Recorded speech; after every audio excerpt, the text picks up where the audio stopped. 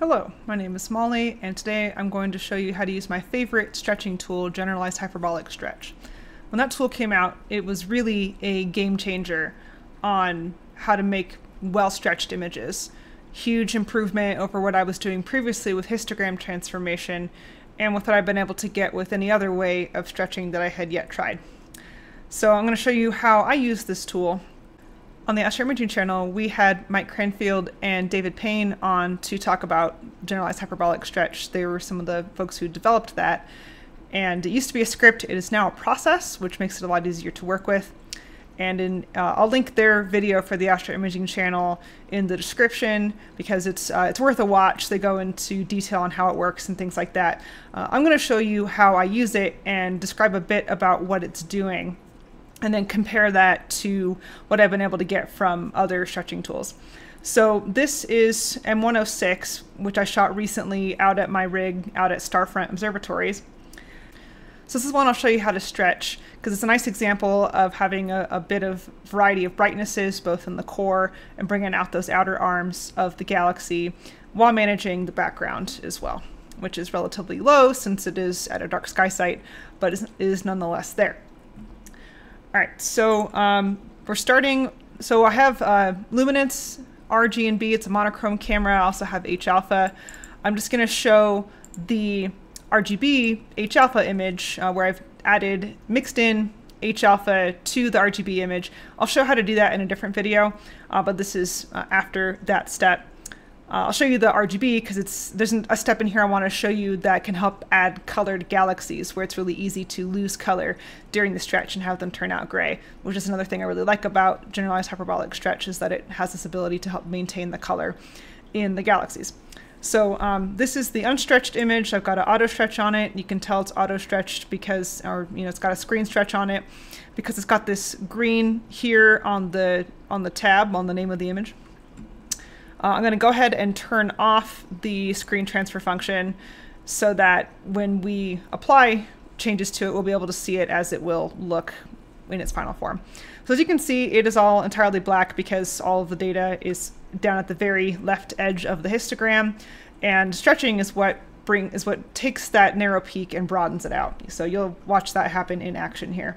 So generalized hyperbolic stretch. It is now a process, like I mentioned, so you can find it in processes. I've saved a copy to my PixInsight desktop to make life a little easier. So you start out with this screen, and so where I begin with this is with all the default settings, and you can even hit reset just to make sure. This is the view of the histogram, and it will show both the original and what the step you're about to apply will do to the shape of the histogram. Now, you might be wondering, where is the actual histogram? Where's the picture of the data? We have to zoom in pretty far in order to find it. So on the first stretch, I used the zoom buttons here, which go in increments of 250. So we're now 500 times zoomed, way down here at a very low, let's see, what count are we at? Yeah, 0.0004 out of 1 on this histogram. You might see that the red looks a little funny here. That's because I've added the H-alpha and some of that got into the background. Don't worry about that for the sake of this tutorial. We're setting a symmetry point, which is the point around which the curve of our stretch is going to be centered. And this is what makes generalized hyperbolic stretch so powerful, is that you can control around which point that stretch is occurring. And this is really useful for if you need to bring up some stuff in the background, or if you want to bring up the brighter areas more than the rest of it to bring out something. Where I usually start is I place the symmetry point about a third to halfway up the curve on the right side. Now, when your histogram is only a couple of bins wide, that can be kind of hard to find, so just estimate. You could put it right on the peak, but I tend to go a little bit right of the peak in order to get a nice symmetry point on that stretch, so you don't bring up the background too much. So I put that there, and then you hit send to SP, which is send to symmetry point. That's going to set the symmetry point. Now I'll turn on our real-time preview. This is very important to use the real-time preview. And now we'll do our first stretch. So I'm going to zoom back out on our histogram here, because it will jump pretty significantly as we do our first stretch. And so the red line you're seeing here is where the histogram curve is going to be. So on your bottom axis are the brightness values as they are now, and the y-axis is the number of pixels, number of counts inside of each of those brightness bins. And when you're stretching, you are moving that input-output curve so that you are moving the histogram to the right where you can see it, and it is stretching at the same time. So I pull it a decent ways over to the right here. You can see where our curve will end up is what that picture is showing. And the red line is how we're stretching it. So I usually go to about here. But this is the really cool part about generalized hyperbolic stretch, because if I do this in histogram transformation, I have to not go this far, and otherwise you'll see I start blowing out the core, right? I don't want to do that. So I'm going to grab this local intensity slider here. That's going to reduce the steepness of that curve down quite a bit. And so now we've taken that bright core and made it a little more equal to the background. At this point, you could also move the Protect Highlights slider, but your highlights are so far to the left that unless you have a really bright thing in your image, you might not need to do it at this point, but we could bring that over a little bit. And that is basically flattening, making more diagonal the highlights side, so where the brighter parts of the image are, bringing that down to help protect the bright parts of the image so they don't get stretched as much as the darker parts of the image. All right, so having made those adjustments, I'm now going to hit the square apply button. Now remember, in PixInsight, it's cumulative, so it will show the current set of settings that you have on your image, because we haven't reset any of the settings yet, which is why this preview looks all messed up. This is not what the image looks like. We just applied what we saw in the preview to the actual image. This is what we would see if we applied that exact same stretch again. But we're not going to apply that exact same stretch again because we need to reset the points now that our histogram peak has moved. So hit the reset button down here, and you'll see now that our histogram is nicely off the left side and is starting to work its way more toward the middle, which is where we'll be able to actually see the image on the computer screen.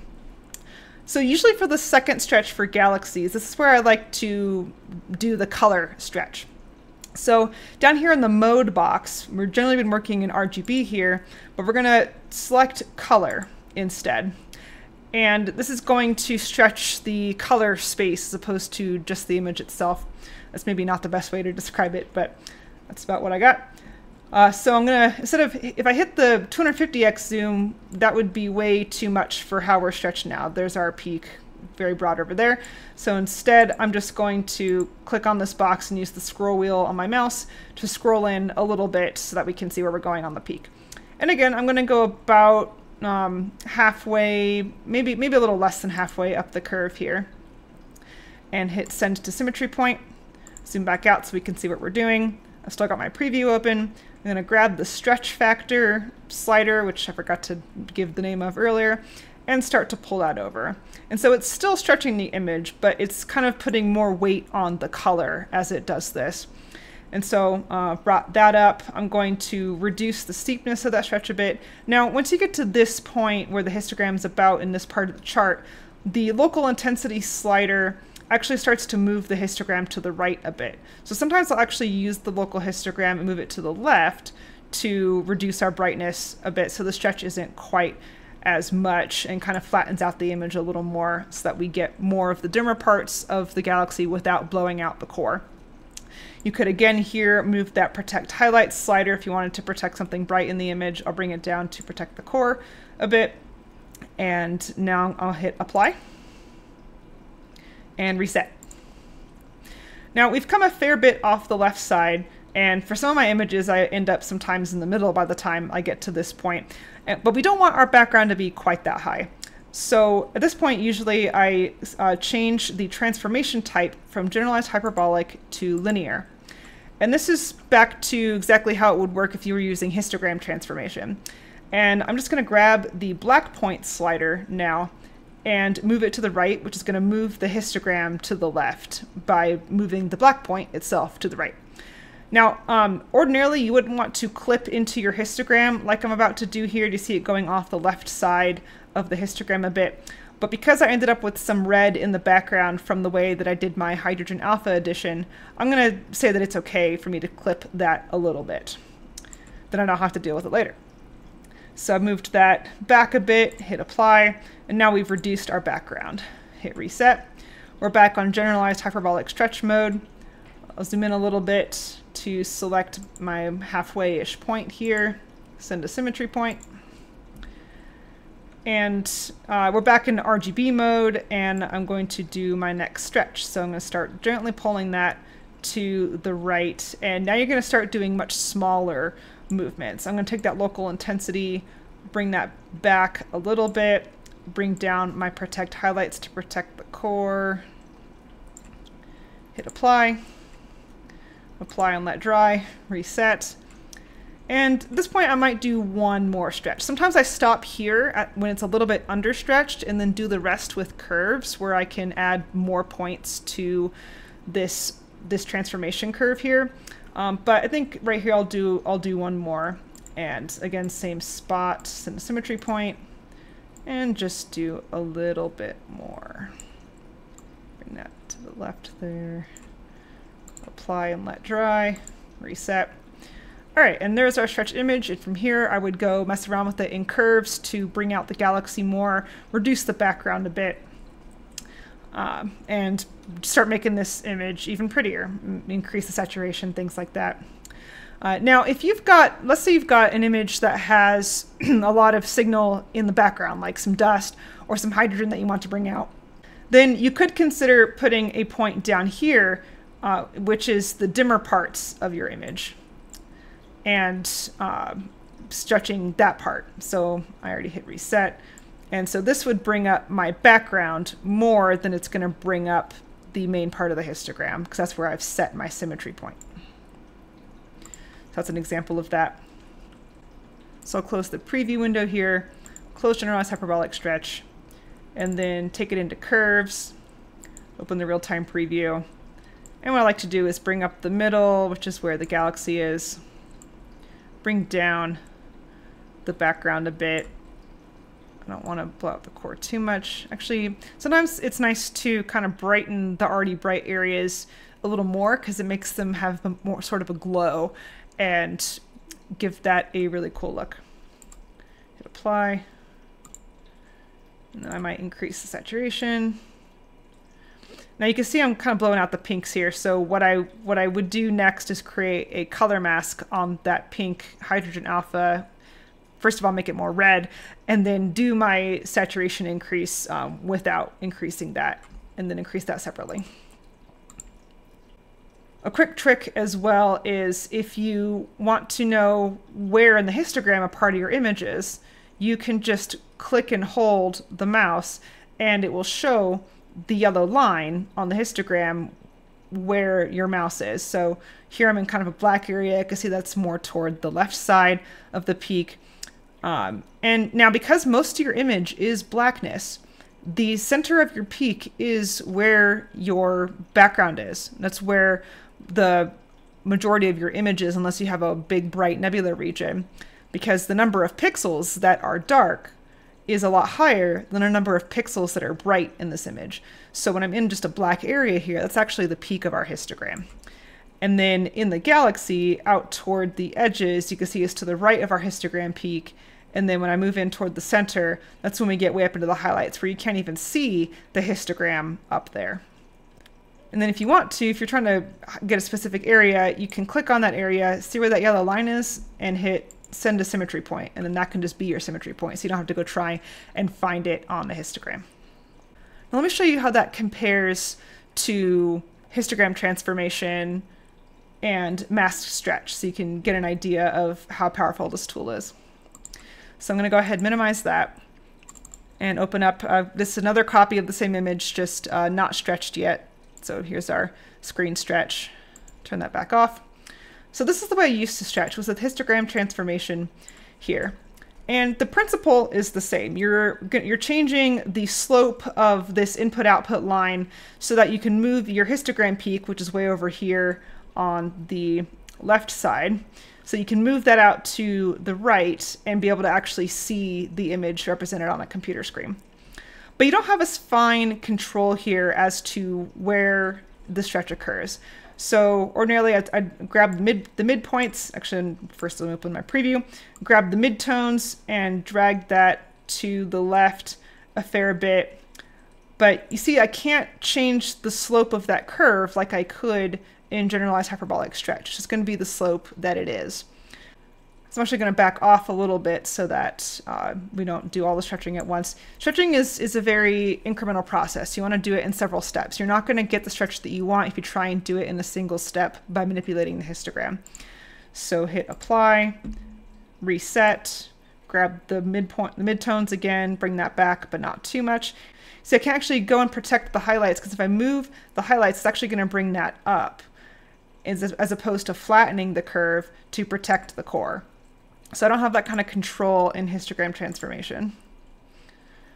Bring that back again. And you can see that, yeah, it's stretching the core quite nicely, but I'm not getting nearly as much of the outer parts of the galaxy as I am when I can control the shape of the curve better.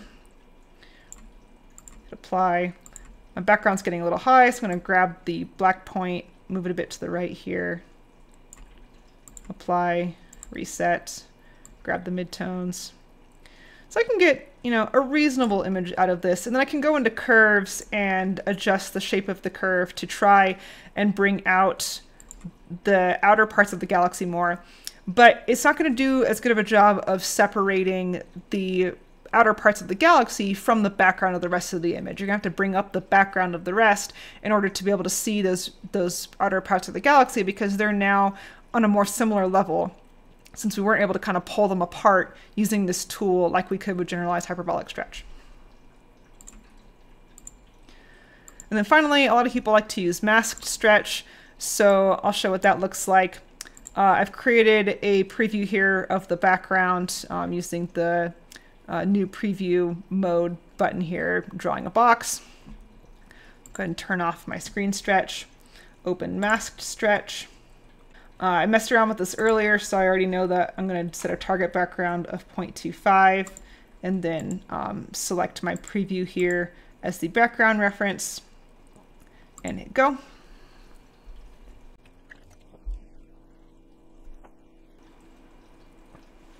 Sped up the video there so you don't have to just sit and watch it go. And you can see it's not super great here. I could definitely go and mess with those parameters a bit.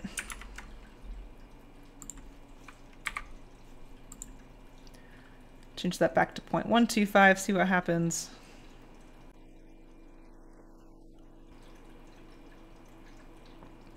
Not quite there. And I'm sure that there's a way I could massage the values in this box to get a reasonable image, but I find that masked stretch tends to leave the image a little too flat, where you have kind of a high background and kind of a low target in your image, and they're a little closer in level to each other and don't have quite as much contrast, and you have to go mess with curves to try and bring that back after the stretch, and then you end up losing some of the dimmer parts when you do that, and you just, again, don't have as much control with a tool like this. Sometimes this is helpful. I've gotten it to work nicely for some images, but by and large I have a lot more control with generalized hyperbolic stretch. And that's what I've got.